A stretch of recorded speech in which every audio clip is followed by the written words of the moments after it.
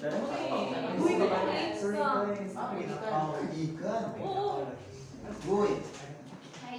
sir. So how are you today? Okay, sir. So I think we're all set. So good day, everyone.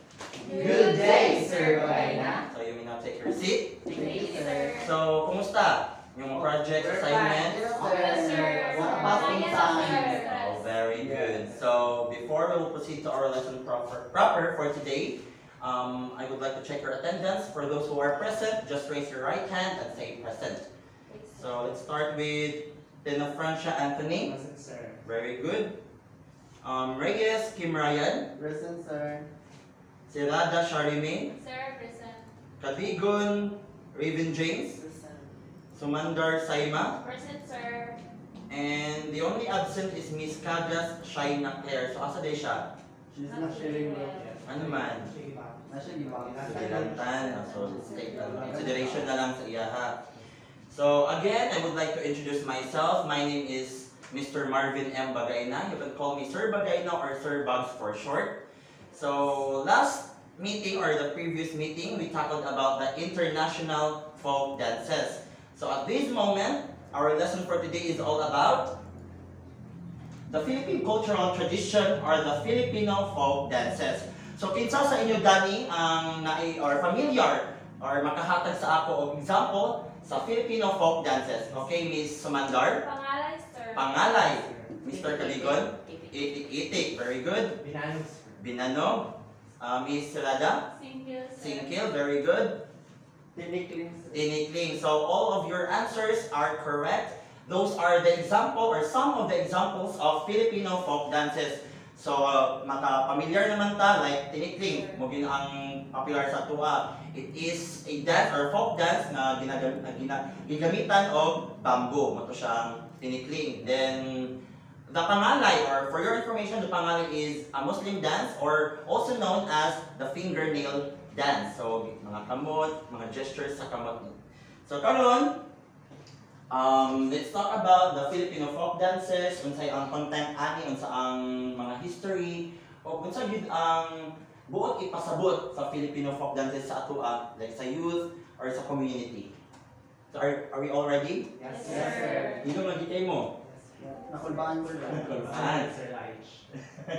So countries of the world have their own cultures, made more colorful, beautiful, and vibrant because of folk dances that are a reflection of who they are and what they are. So ginaingon daw nga ang mga nagklase-klase daw nga mga lugar dili na sa Pilipinas o sa lain-lain pa nga lugar na ay folk dances or local dances. So for example sa atoa, the Philippines, naatay mga ginatawag nga Philippine folk dance, of course, Philippine folk dance or local dance. So mo ni kini ato ang Philippine folk dance na ay ginahatag na story, na ay ginaingon nga story sa tuwa. In short, every folk dances here in the Philippines na ay culture, beliefs. Dili na kay nagsayo-sayo ang mga ato ang mga ancestors before or kanang mga dancers na abi na siya buot ipasabot. So, everybody, can you read? The Filipinos pay tributes and owe itself to cultural heritage. One way of showing such love and respect for the country gave birth to the development of Philippine folk dances. So of course, the Filipinos, so noted, pay tributes and owe itself to cultural heritage. So kani daw ang Philippine folk dances nagahatag kanato og patriotism and nationalism. This is a symbol nga nagpakita nga Pinoy gyud ta, Pilipino gyud ta. So, like dancing the tinikling kato pa lang na ay sumasayo magyud ta nga with love, di na kay sayo lang ta or lain purpose, kundi masayo ta with love and respect to our cultural heritage. So nakita ninyo, these are the example of the classification of Philippine folk dances. So number one, we have the Spanish influence dance. Second, Muslim dance. The third one, ethnic dance. The fourth one, mountain province dance.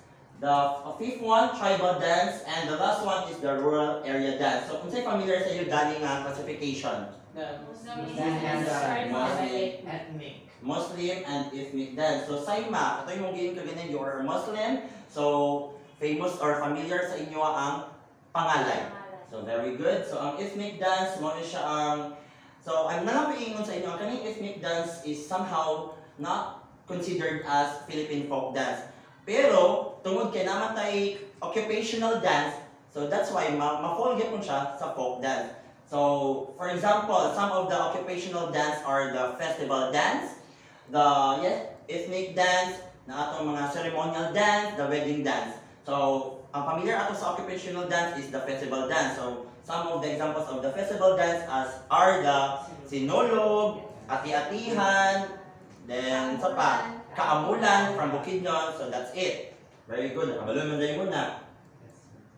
So next presentation will be the examples of folk dances and its classification. So first we have the Katutubo dance. This dance is from the Mountain Province. So this dance is inspired from the people in the Philippine mountain provinces.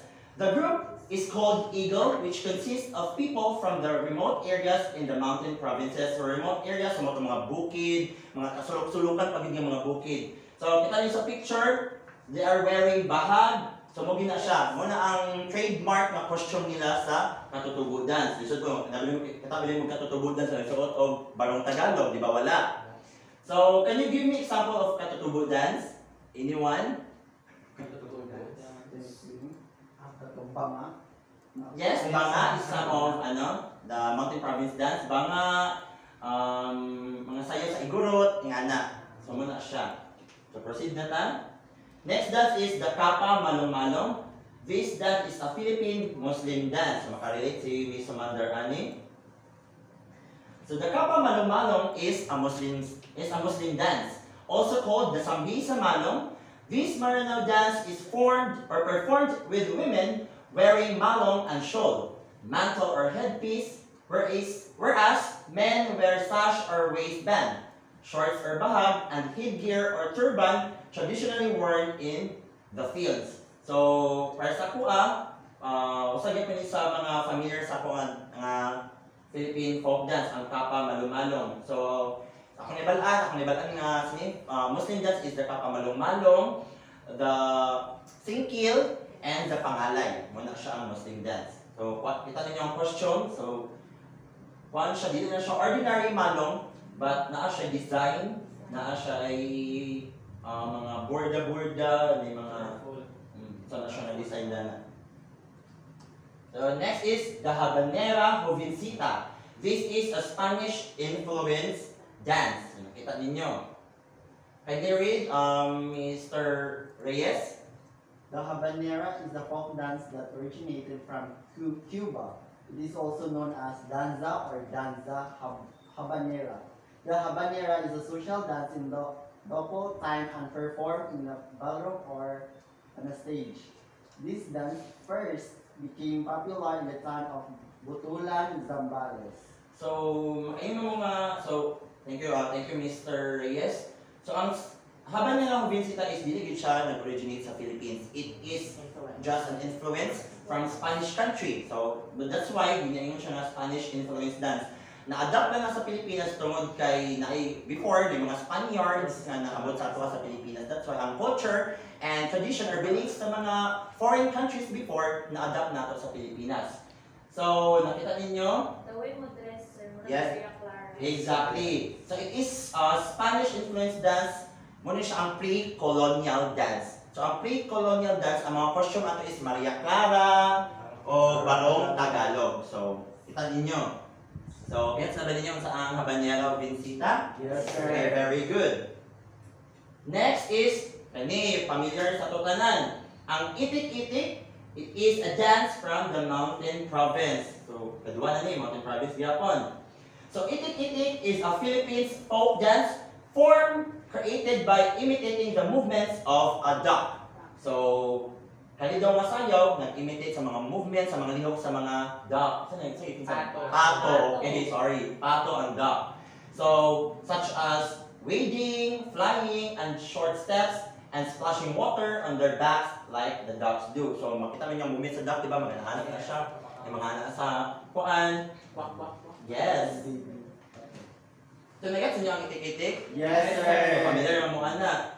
So next is the matigsalog dance. It is a tribal dance. As you can see sa picture, muna mga matigsalog tribe. So the matigsalog are an indigenous group who live in the Tigwa-Salog Valley in the San Fernando in Bukidnon province. So dara din sa Tuang, Bukidnon. Matigsalog means people along the Salog River, so now known as the Davao River. Although often classified under the Manobo ethno-linguistic group, the Matigsalog are a distinct subgroup from the Manobo. So, what do you mean by distinct? Distinct. Meaning sa distinct, wala siya ang kanang talagsaon na lang makita or kanang rare na lang makita ng mga some of us di nagakapansin ang mga tribes tungod sa advent of technology, sa pagsulod sa technology or modernization sa ato karon, nakakalimtan na nato ang mga ancestors, which is ang mga tribal groups. So, kinsa naka-familiar sa mga 7 tribes sa Bukidnon? So, wala. So, i-search ninyo. Joke lang. Okay, anyway. Higaonon, yes. 7 tribes. So, sa Bukidnon ay 7 tribes. Muna siya ang that's why muna ang whole balaan ng mga festival sa Bukidnon. Kita mo sa kanang para lang sa inyong kasayuran or for your information guys, ang katong costume sa Bukidnon, kita mo sa kaamulan costume nila. Para masayod mo ang musuot gid sa babae is ang ginaingon ang musuot atong costume sa babae is only virgin o wala dili pa minyo. So mo to siya. So that's why ang Bukidnon tribe or ang mga tao sa Bukidnon dili basta-basta ang musuot og mga costume. So musuot pa lang ta dapat ato ang justice ang costume or ang every dili na pud sa Bukidnon kundi sa nagklase-klase nga folk dances sa tagang respect or ato nga justice ang ilang belief and culture. So now let's proceed to the brief reflection or the values and impact of folk dances. So Philippines has unique traditional dances because of the different styles and different outfits that dancers wear when they dance. Dance has always been a reflection of the pulse and rhythms of man as a social being. It is used to express every moment which has meaning to his life. So for you guys, what is dance? Anyone, you can speak in Bisaya. Para sa inyo, unsa ang saya? Unsa ang pagsayaw? Anyone? Just raise your right hand or... Okay, Mr. Tenefrancia? Yes, it's okay. First of all, dance is not just about malingaw pa, but also express Exactly. yourself. For example, feeling gusto mo ipagawa, so gusto ipahiwatig sa mga tao. So, first of all, ang dance, in which consider natin siya art. Exactly. Okay, through dance, we can create a lot of concept. Yes. Just like ang mga folk dance, di ba? Exactly. So, para folk dance siya na ito yung mga dito siya kasi sayaw. Kundi, nag-represent siya sa kanang cultures and beliefs sa mga Filipino. Okay, thank you, Mr. Tenefrancia. Exactly. Dance is a form of art. Dagan man kasi sa art, we can have paintings, sculpture, carving, or unsa pa nandiyan. So, kaning dance is a form of art. Tinuotong gingon ni Mr. Tenefrancia, it is one way to express your feelings, emotions, or unsa imong gibati. So, through dancing, for example, like, familiar mo anang mga tawag na contemporary dance. So, naiuban ana masayog ka nang from sa broken hearted sila. Of course, ang background music ana is broken gyapon, like about love. So, they express their broken heart or broken feelings or sa nagibatingan sakit kayo through dancing. So kita nagkasakasi kung gusto mo og alive, so you can have pop music, pop jazz or mga hip hop mga music. So dance mo na siya. So next, there are a lot of unique Filipino traditional dances because of how they gracefully move and how they use different props. So as what I have said, all of the Philippine folk dances are unique. So nagklase-klase siya. Ito na siya mag-differ sa belief and culture. For example, sa Muslim dance, mao nilang way sa pagsayaw, mao nilang props. Next is sa tribal dance or sa ethnic dance. For example, mga itik-itik, mao nilang costume, mao nilang way sa pagdance, sa pagsayaw. So folk dances are traditional dances of the country which evolved naturally and spontaneously in connection with everyday activities and experiences of the people. So mao ning ginasayaw gid sa uban, like sa mga uban, like familiar mo sa Bayanihan Dance Company.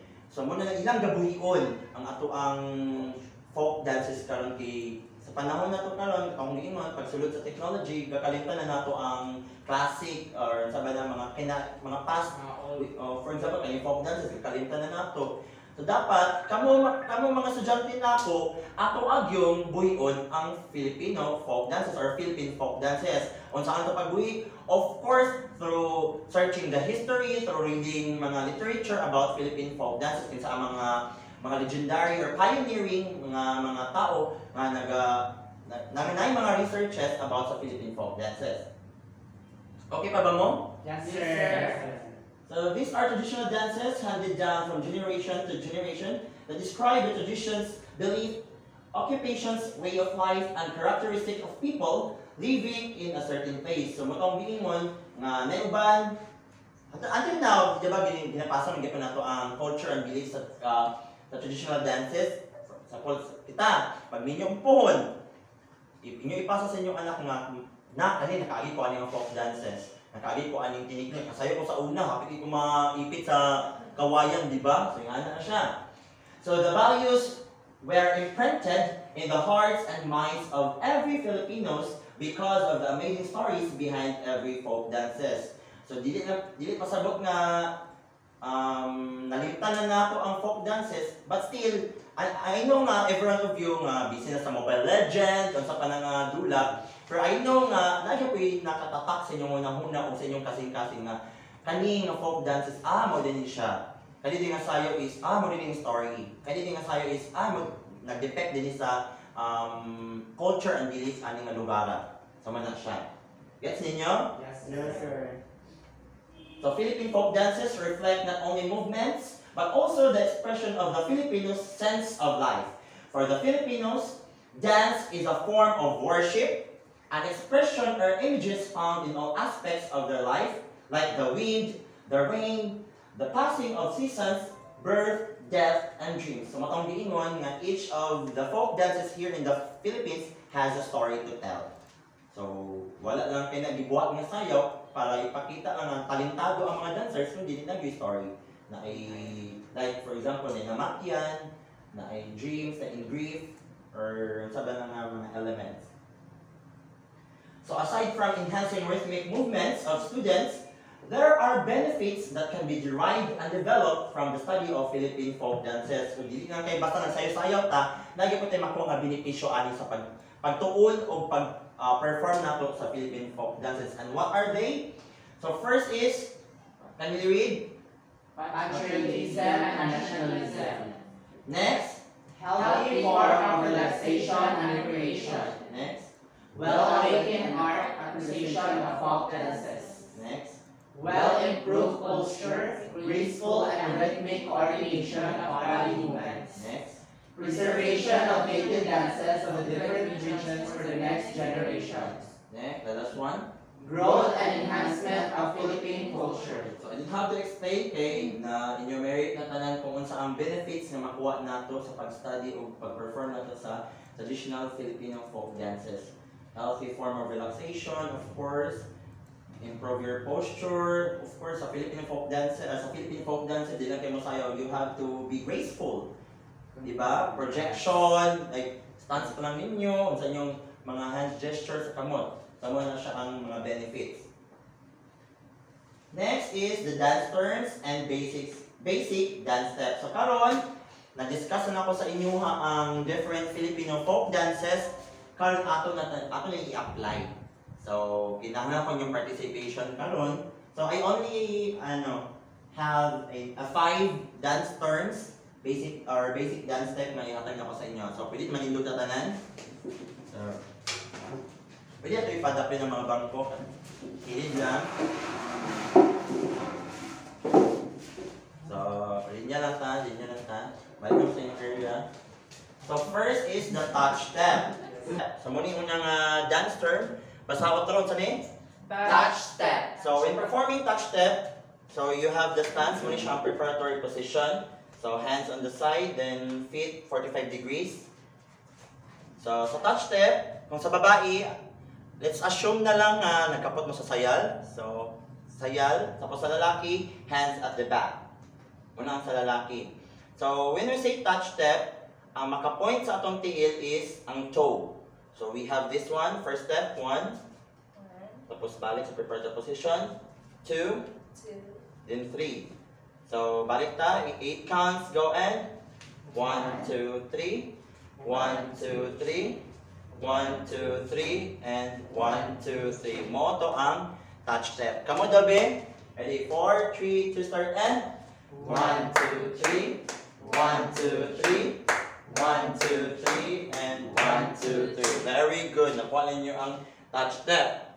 Next is blacking step. So, kaganiya sa touch step, ang ato ang i-point is ang toe. Karon sa blacking step is ang heel. So, mo ni ang heel. Ani. Be, pakita sa inyong heel. Ana. More gyapon, same counting, same position sa kamot o sa tiil. So, first is, let's start from the right leg. Go and 1, 2, 3. 1, 2, 3. 1, 2, 3. And 1, 2, 3. Come on, last one. Go and 1, 2, 3. 1, 2, 3. 1, 2, 3. And 1, 2. Very good, mga break. Mga estudyante. Next is ang brush step. So we are done with ito na. Touch step. Next. Next step. Third one is the brush step. So brush step, same position sa kamot o sa tiil. So girls, let's say dinita. So sa right side ta una. So step. Then brush.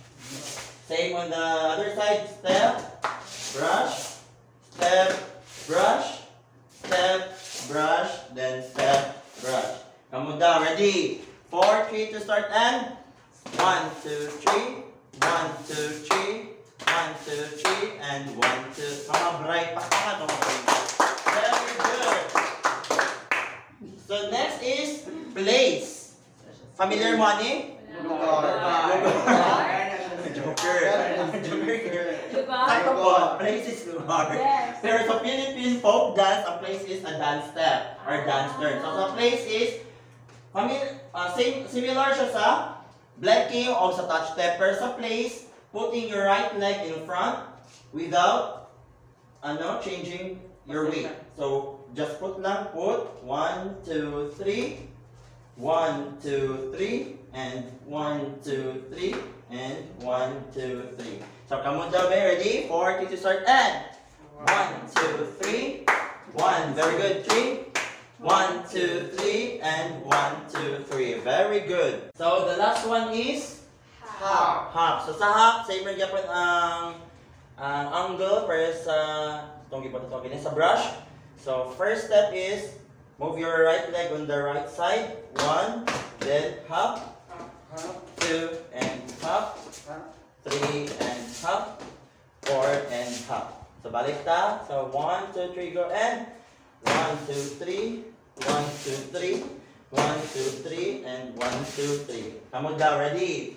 4, 3 to start and 1, 2, 3. 1, 2, 3. 1, 2, 3. And 1, 2, 3. Very good. So karon, let's combine the 5 dance term. Kaya ninyo? From the touch step, blacking, brush step, and place. Hop and hop. So let's start with the touch step. Ready? 4, 3, 2, start and 1, 2, 3. 1, 2, 3. 1, 2, 3. And 1, blacking. And 1, 2, 3. 1, 2, 3. 1, 2, 3.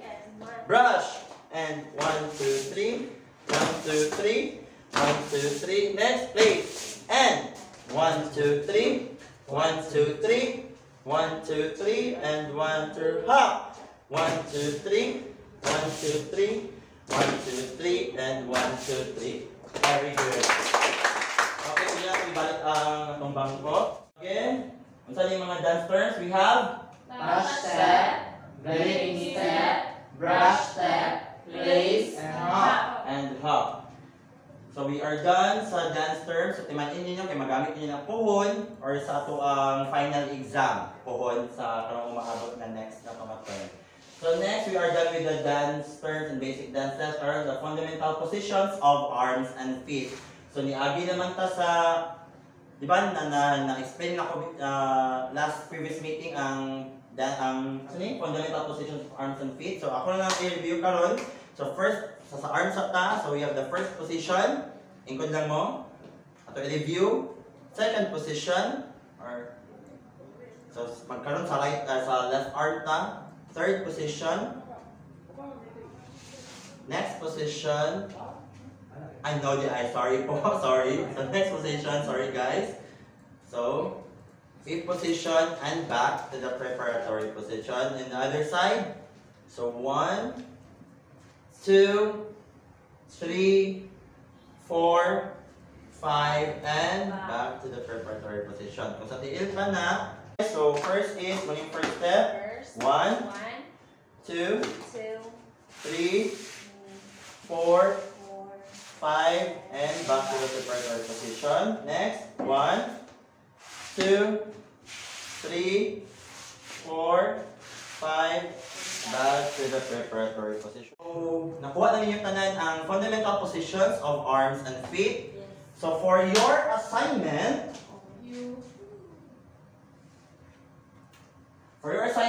perform the fundamental positions of arms and feet.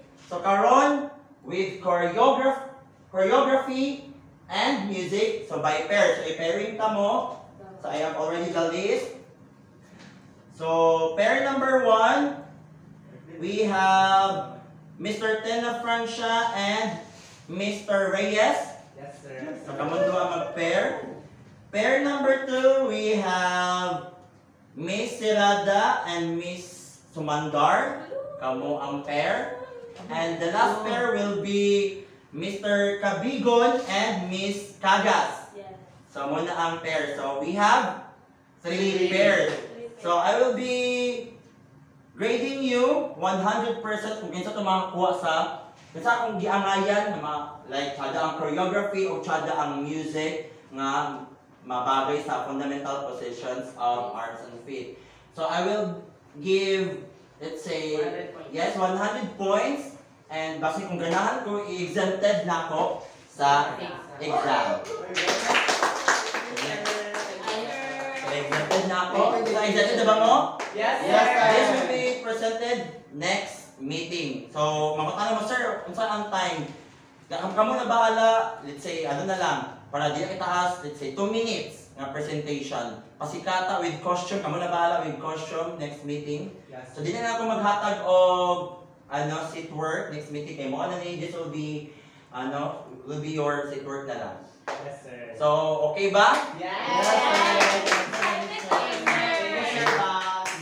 So much. So, let's call it a day. So, goodbye everyone. Goodbye. Yes, sir. Yes, sir. Bye. What's up, again, goodbye everyone. Goodbye and thank you, sir. Bye. So, enjoy and have a great day. Bye. Bye, sir. Pwede mo. Meeting na sir. Sir,